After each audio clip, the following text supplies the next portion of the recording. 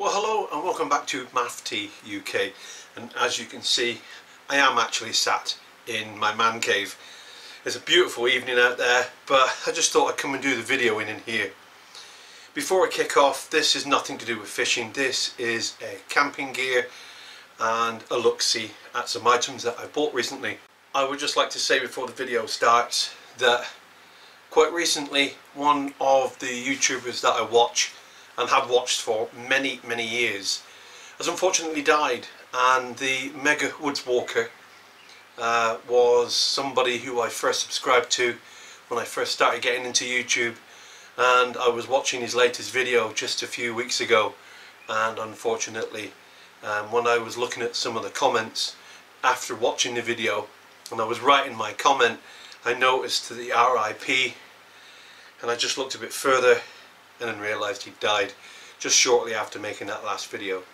If you've never seen Mega Woods Walker, he was into his hot tents, winter hot tenting, and also showed you lots and lots of gear and different ways to use gear, and he was also into his sacred bacon, and it's a real shame that someone like that has gone, because very entertaining, massive amount of subs, and he deserved every single one of them, so it's a real shame. So I hope wherever you are, Mega Woods Walker, I hope you're having your sacred bacon, and you will be missed. And to pinch his phrase, just this once, what are we going to do today?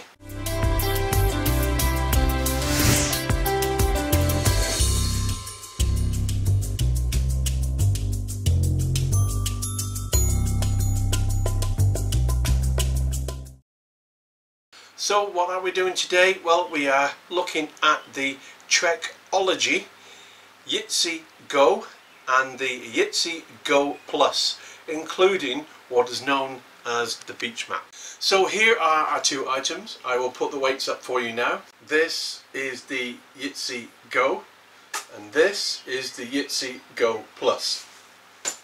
What's the difference? About a tenner. No, there is a difference, and I'll show you later what the differences are, but there are some important things you must know if you're going to get one of these things. Now, what are they? Well, the chairs. They are camping chairs, and they do look a bit bulky, they do look a bit big, but you see, 10, 15, 20 years ago I wouldn't even dream of carrying a chair with me, because it wasn't even in my remit to carry a chair. I would just sit on the ground. But as I get older, I want my creature comforts more. I've been watching people use these chairs for some time now, and I thought to myself, you know what, I could do with one of them. And on the last winter holiday with my wife and I, we went to Scotland, walking around Skye and all those places, and it was absolutely wonderful. And every time we stopped, we needed to find a knoll or something to sit on, enable us to rest. Well, I'm always the pack mule anyhow, so I always fill up that Bergen just over my shoulder, that one or another, and I always end up being the pack mule and I carry all the gear, so I might as well chuck in a couple of chairs. Now, I bought the Go Plus to start with, realised I'd made a bit of a mistake, a bit of an error for me, and then went for the standard Yitzy Go. Without any further ado, we shall have a look at the chairs, we shall have a look at what makes them different, and have a look at why I believe the first chair I got isn't the right one for me. Now then, here we go. Each one comes with its own bag. We're going to look at the more advanced one right now. This is advanced because it is adjustable, unlike the older one. You get your seat and you get a series of pre-attached by elasticated cord poles. This can take up to a weight of over 300 pounds, so I'm okay.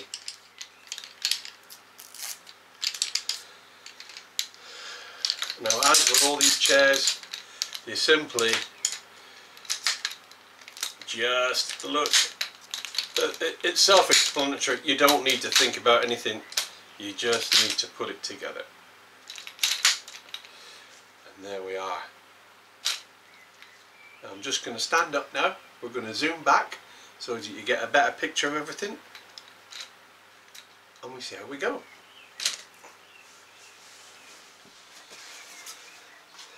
Now the seat cover comes with 2 pockets either side. You can always tell the top straight away because it has the Trekology emblem there. And basically, you put your chair into place, you grab the bottom of the seat, and each corner, I will show you a close-up of those now, has these little grommets, and you place those over your seat ends. You then take the back, and on the back you will notice you've got some thumb pulls, and again I will show you a close-up of those thumb pulls now. And you grab one and you hook it over your end and do the same that side, and that is your chair complete.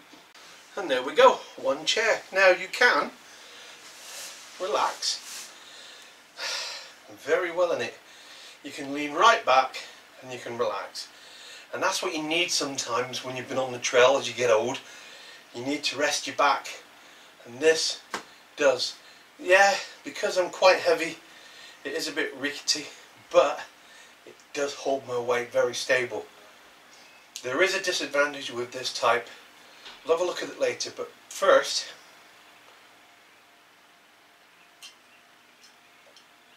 oh, ice cold lemon water. And no, it's not alcohol. But first I'm going to show you how to adjust this to get a little bit more height. This is what makes this one the Go Plus, because it's adjustable and you get more height with it. So let's adjust it now and have a look.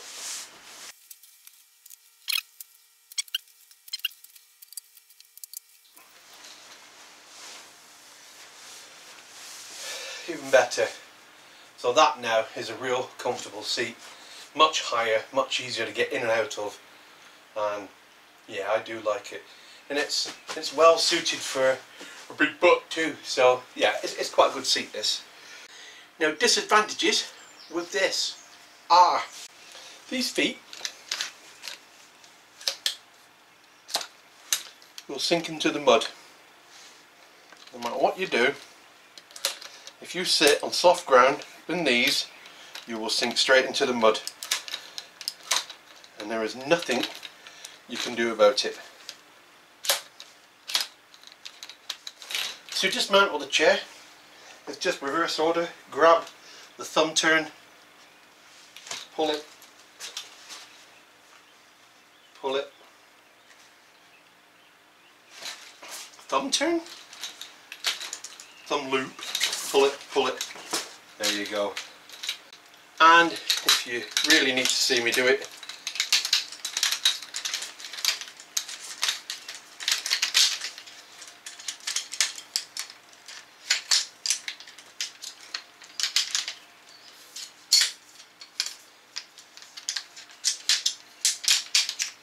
there is no science to this. It's a ginganguli. You make it work. There's no science to that at all. And that just goes easily.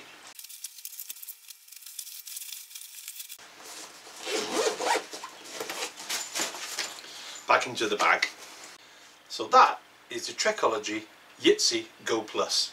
Let's talk about something else. Let's talk about why that's not suitable for me.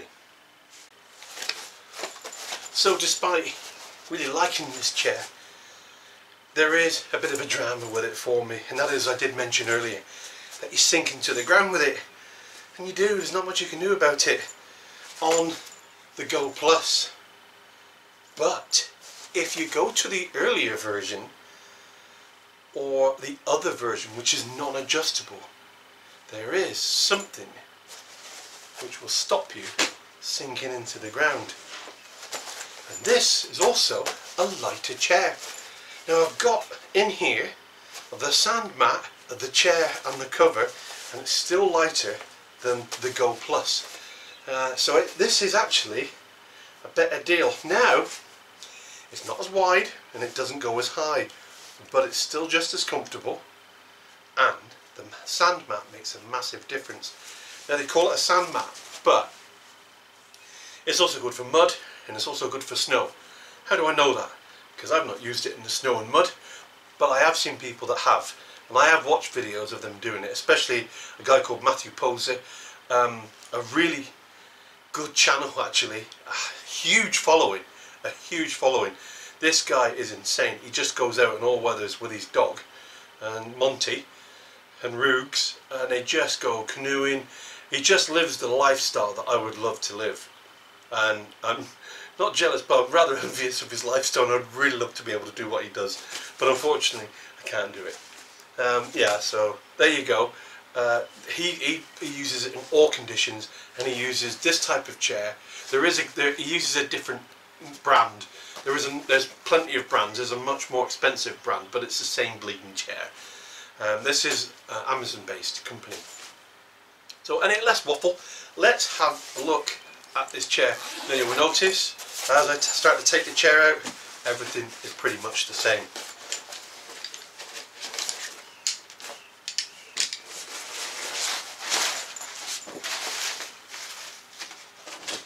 And there is your sand mat. And let's put this together now, and I'll show you how it works. Let's get the cover on as before.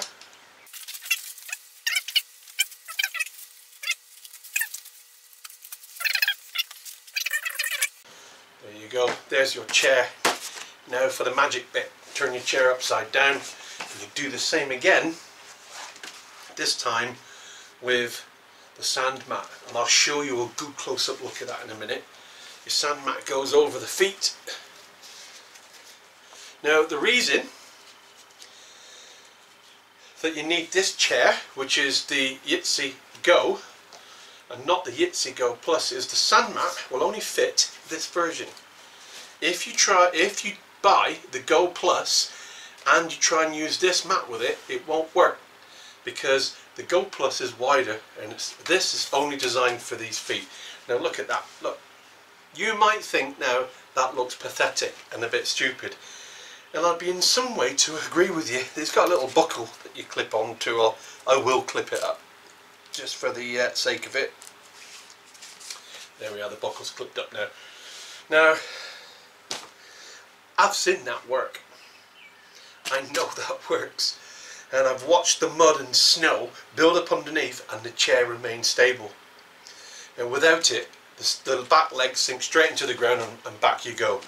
So, and your chair will break. So it is vital, if you're the sort of hiker and camper that goes out and about in all kinds of weather, like I do, and you want a comfy chair, you must make sure you take the mud feet with you, or the sand mats as they call it, and in that way you'll make sure that you won't sink back into the snow, sand, mud or whatever. So let's get my bum sat in this one. Yeah, noticeably thinner on the hips, but again I can lean right back and relax. Bonus footage, I have here in front of me an old t-shirt. I want you to have a look at it. I want you to look at the name that's on that. Recognise that emblem there? Under Armour. This is one of the original Under Armour garments made for the US Army. There you go. I don't know if you can see that. There. It was designed, believe it or not, to go under your armour. That's exactly what it was designed for. That's why it's called Under Armour. And all the gear that you wear around the shops, and your tracky bottoms and your hats, caps and socks and pants, all originated from these items here. This is the original Under Armour shirt, designed to be worn in the desert underneath your body armour, and it's designed in a way that it wicks water off your body and stops you feeling wet, and it was one of the first kinds that was out there. So when you wear your garment around town, remember it's called Under Armour for a reason, because that's what the original garments were designed for. You might not have known that actually. I just thought I'd bring that up. I rediscovered my old t-shirt just a few weeks ago, and I thought I'd use that in one of my videos. Here you go. There are your thumb pulls. This is the slots the front of the chair sits into. The base of your mud, sand and snow mat.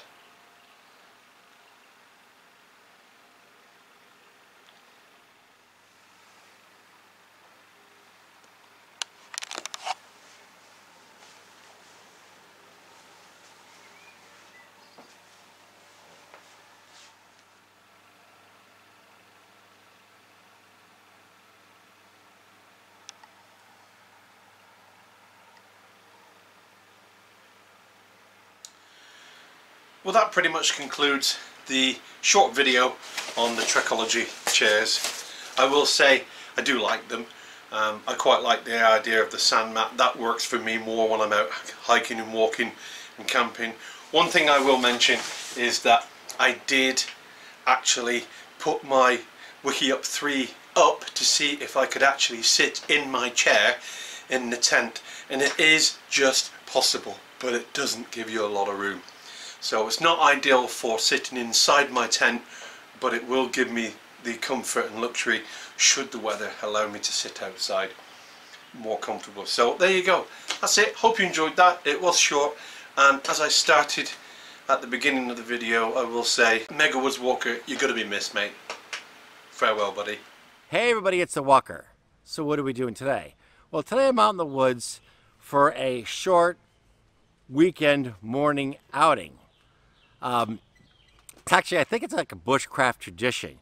Is go out in the morning, you got, like, you know, your bushcraft knife and your pack, and you want to mess around with some wood, do an overly complex means of starting a fire to practice up some skills.